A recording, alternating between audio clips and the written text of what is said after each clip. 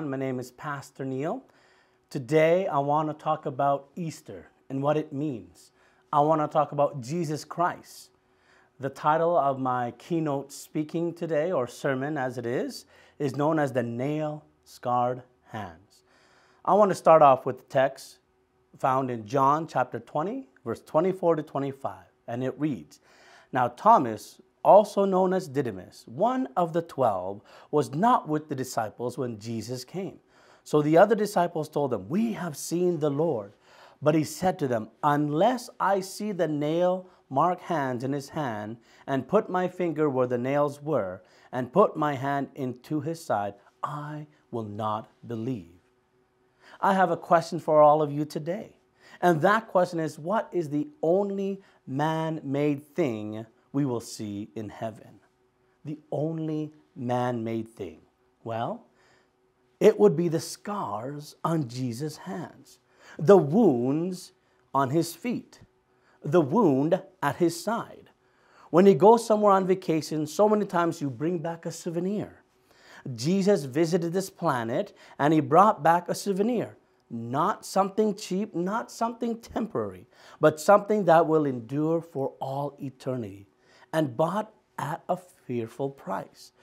Today, when I think about the nail-scarred hands, I'm reminded of how the disciples came back proclaiming to the others that they had seen the Lord. But doubting Thomas told everyone that unless he sees the nails mark in his hands, and put my finger where the nails were, and put my hands at his side, I will not believe. A week goes by and Jesus appears before the disciples and tells them, "Peace be with you." And then he goes to Thomas and all his doubt is taken away. In Isaiah chapter 49 verse 16 it reads, "See, I have engraved you on the palms of my hands. Your walls are ever before me." It states that those scars were engraved for us because God loved us so much. There are three things that I want you to remember when it comes to Jesus' nail-scarred hands. The first thing is that beyond a shadow of a doubt, that Jesus suffered. Did you know that crucifixion was the worst, or considered the most horrible form of death? Among the Romans, and degradation was also part of the infliction, and the punishment, if applied to free men, was only used in the case of the vilest criminals. The one to be sacrificed was stripped naked of all his clothes, and then followed with the most awful moment of all. He was laid down upon that tortuous plank, or that long, broad wood. His arms would be stretched out along the cross beams at the center of the open palms, the point in which the huge iron nails was placed in, which by then, by a blow of mallet, was driven home into the wood. Then through either foot separately, or possibly through both together, as they were placed on over each other. Another huge nail would tore its way through the quivering flesh. See, God himself also suffered. In Isaiah chapter 42 and 14, it reads, "For a long time I have kept silent. I have been quiet and held myself back. But now, like a woman in childbirth, I cry out. I gasp and pant." God also cried out as he was also in distress. In Isaiah 63 verse 9, "In all the distress he too was distressed, and the angels of his presence saved them. In his love and mercy he redeemed them. He lifted them up and carried them all the days of old." So the second thing I want you to remember when it comes to Jesus' nail-scarred hands is that those wounds tell us that God has suffered and that God does suffer. But those wounds also tell us that because he suffered, he knows, he cares, and he understands. Those scars tell us that when we suffer, when we hurt, he hears and understands our pain. His scars are an everlasting image of his humanity, and they tell us that the pain of a man has become the pain of God. They speak to the greatness of His love. Whether you understand pain or not, those scars tell us the affliction that He loves you so much. So why? Why is it that God allows pain and suffering? In Genesis chapter 3, verse 17 to 18, to Adam He said, because you listened to your wife and ate fruit from the tree about which I commanded you, you must not eat from. Cursed is the ground because of you. Through painful toil you will eat food from it all the days of your life. It will produce thorns and thistles for you, and you will eat the plants of the field. It's because of Adam and Eve that sin entered this world, and that God came to the garden and was looking for them. But yet He saw that sin had entered. And by His right, He could have just said to Adam and Eve, okay, no more. This is it. But no, He spared them. He just banished them from the garden. What a painful way to leave that beautiful garden. But yet that was the judgment that God had to do. See, the cruelest thing that God could have done for them is keep them in the garden. You must understand that in the garden there was also the tree of life. And so if sin had entered the world and did enter the world, that means that if Adam and Eve had eaten from the tree of life, sin would be forever. And so God in His grace and mercy banished them. Yes, it was painful. It was a gift of saving grace. Speaking about pain, there's a doctor named Paul Brand, a hand surgeon who had worked for 20 years with lepers. And he states this in his quote when it comes to pain and how valuable it is. This is what he said. He said, pain's value is too great.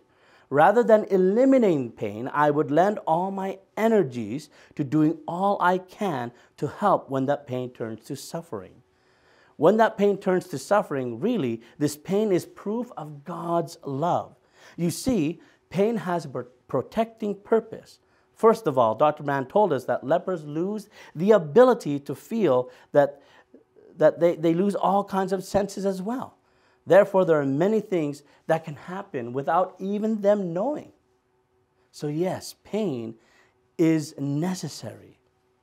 The third and last thing that I want to remind you of when it comes to the nail-scarred hands of Jesus is that not only did He suffer, not only does He understand how we feel, not only can He be touched with the feeling of our infirmities, but they also tell us that He has overcome and conquered. It reminds me when I look at those scars or when I read in the Bible about those scars, that after the resurrection, we can see those scars fully. We know that those are real, that they were scars that were once bleeding wounds, and those wounds were healed. In Isaiah chapter 53, verse 5, but He was pierced for our transgression. He was crushed for our iniquities. The punishment that brought us peace was on Him. By His wounds we are healed. I want to encourage you to trust in that truth, to trust knowing that Jesus did suffer and die for us on the cross. You see, this Easter is all about what He did for you and for me. Those scars are evidence. Those healed wounds are evidence. A quick story before I end. When it comes to scars, I too can relate to it. When I was riding on a horse one time at summer camp, I ran into a tree. It took 3 surgeries for me to get my hand fixed. I bear scars on my wrist.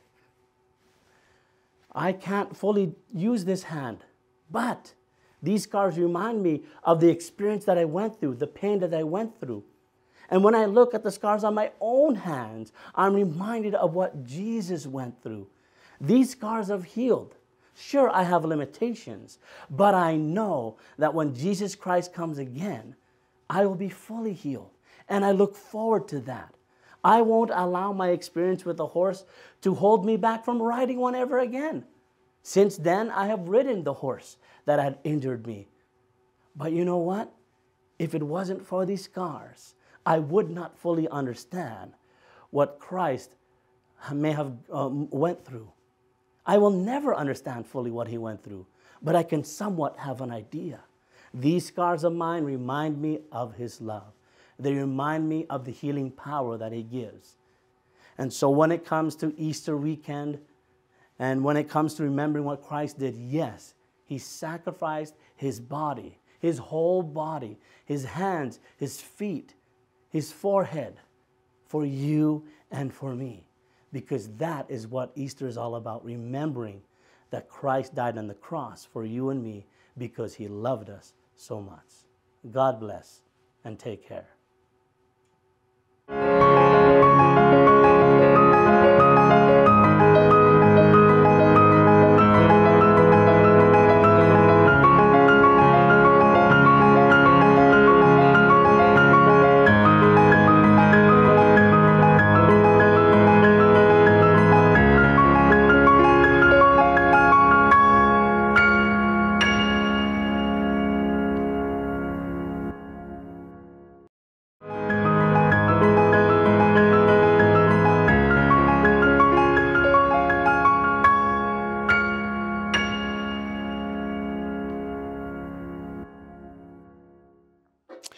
Good morning, friends. It's great to greet you again in the name of the Lord Jesus Christ. I'm Pastor George Rowe from the Chetwynd Gospel Tabernacle right here in Chetwynd. Today, I'm going to talk about love, and more love. Yeah, this presentation was put together during Valentine's Week, and so that's why I want to talk about love today. I want to quote Jesus in John 13 and 34, and he said, "A new commandment I give you, love one another as I have loved you." Wow! Love one another as I have loved you. Jonathan Swift, the author of Gulliver's Travel, that goes back to 1726, just a few years before I was born, he made this quote, "We have just enough of religion to make us hate, but not enough to make us love one another." And yet Jesus exhorts us to love one another as he loved us. And so during Valentine Week, we are exposed to a somewhat superficial, surface kind of love that sometimes is only as deep as a pie crust. But we make every attempt to express our love to our spouses, our children, our extended families, and our friends. And in expressing that love, sometimes we'll buy a sentimental card.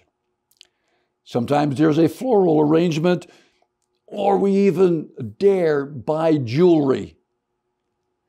We take our spouse out to a lovely dinner, give them a kiss on the cheek, play a favorite song, and we do these things to express our love, to tell them, "I love you." There's absolutely nothing wrong with any attempt we make to show, to display, to express our love. The intentions are commendable. But today, I want to talk about a love that is not self-produced or invented in a lab or found in a cosmetic bottle or simply discovered by the reading of a book or sitting through a romantic movie. I want to talk about a love that is produced in heaven and comes from the very heart of God. It is a love without dimensions. In Greek, there are a number of words that's used to describe love. For instance, there is eros. It talks about an erotic, passionate love between partners. There is philia, or some call it filio. It's the love of friends and our equals.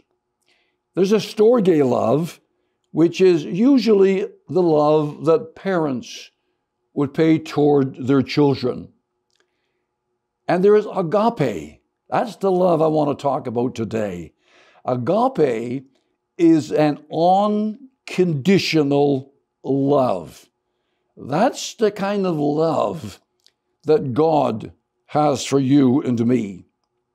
And you know, ladies and gentlemen, the unconditional love of God is definitely not something invented in a lab. It is not found in a textbook. It is not produced by the efforts of humankind. Jesus said, "A new commandment I give you, love one another as I have loved you." Just follow me here for a moment. This concept of love is not new. The Old Testament says, love your neighbor as yourself. In Deuteronomy 6:5, love the Lord your God with all your heart, with all your soul, and with all your strength. These commandments that I give you today are to be upon your heart. Well, in John 13:34, Jesus is setting a new standard of love. He says, love as I have loved you. And it's a love without pretension. It is a love without conditions. It is to love without expecting anything in return. To love though we may feel that we ourselves are unloved. Agape is to love though you may have sometimes been misunderstood.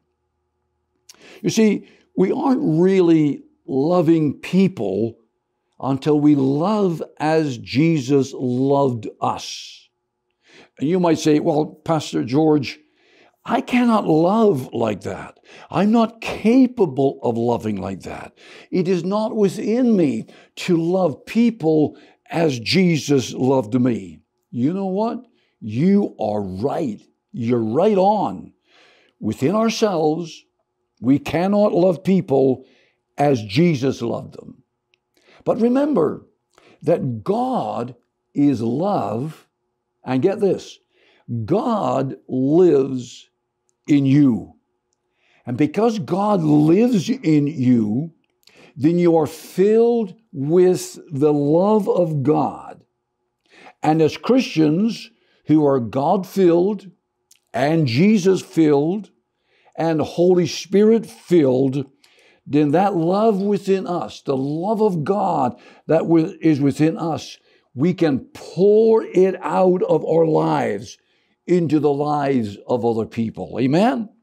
Paul says in Romans, God has poured out his love into our hearts by the Holy Spirit, whom he has given us. Isn't that awesome? And so when God pours it in, we reciprocate that love by reaching out and loving other people as Jesus loved us. Corinth was a church that Paul had established in about 55 AD, and he was proud of his church. It was a cosmopolitan community. It was diverse in so many ways, but it became a splintered church. And Paul needed to address it because the Bible says, after all, above all, love each other dearly because love covers over a multitude of sin. So how is Paul going to address the divisions and the strife and the difficulties and the challenges within the Corinthian church? Just as we as pastors today would address problematic situations in our church, Paul talks about love. Now remember, 1 John says, God is love. And so here's what Paul says about love. Love is patient and kind. Love is never jealous or envious, never boastful or proud. This is agape love. Love never haughty or selfish or rude. Love does not demand its own way. It is not irritable or touchy. It does not hold grudges and will hardly ever notice when others do it wrong. It is never glad about injustice, but rejoices whenever the truth wins out. If you love someone, you will be loyal to him no matter what the cost. You will always believe in him, always expect the best of him, and always stand your ground in defending them. Can we do that in our own strength? Absolutely not. In fact, we can't even train ourselves to love in that kind of a way. But remember, as I said earlier, because God lives in your heart, and because God is love, we can help other people around us by simply expressing the love of God. And Paul finishes by saying to the splintered, divisive church in Corinth, there are three things that still remain. There's faith, there is hope, and there is love. But the greatest of these is love. Let me give you some good advice here. I would suppose that 99% of what I've said already this morning, you agree with. You agree with this kind of love that must be amplified by Christians. We know that. Intellectually, we know it. Within our heart, we believe it. But are we always doing it? Are we exercising that love for those around us? So some good advice today. Don't just listen to God's word. You must do what it says. Otherwise, you are only fooling yourselves. In other words, yeah, Pastor, I believe it. I know it. I accept it in my heart. And day after day after day, I want to amplify the agape love of God.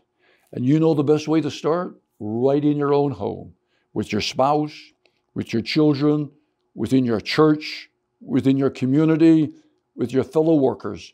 Just reach out in love, and God will bless you. Have yourself an awesome day. Just allow me a moment to pray with you. And so, God, you are a God of love. And I pray right now for those who are watching and that those who are listening, that your love will not only be in them, but around them and will govern them every single day. If there are those today who are hurting for lack of love, let your love fill them. In the name of Jesus, we pray it. Amen. Have an awesome day. God's blessing upon you. Amen.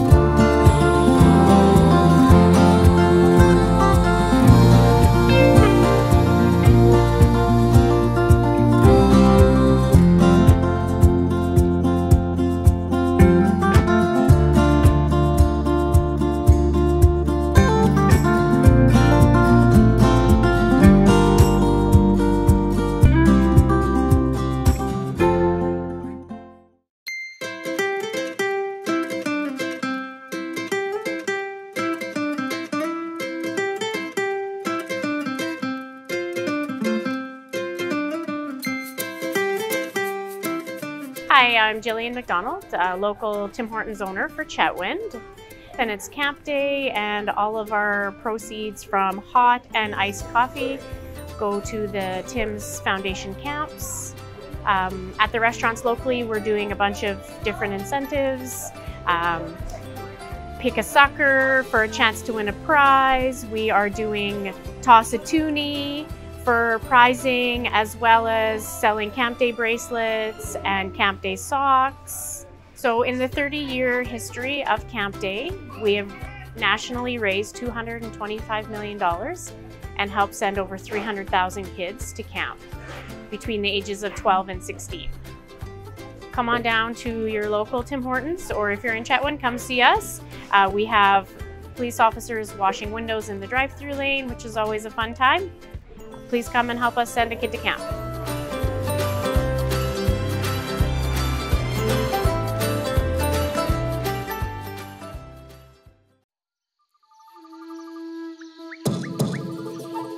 This is how our community celebrated National Indigenous Peoples Day at Spirit Park in Chetwynd, BC. Enjoy.